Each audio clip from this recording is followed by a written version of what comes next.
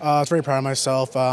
3 months of hard work and everything seemed to pay off. I felt very confident. The main thing I was trying to do when I came here was just not to overthink everything. Like it's easy to overthink it, all that training, all that effort, and all that pressure. So I felt like I did a really good job of just being calm and understanding, my athletic ability got me here. Just do what I do, and I felt like I showed that today.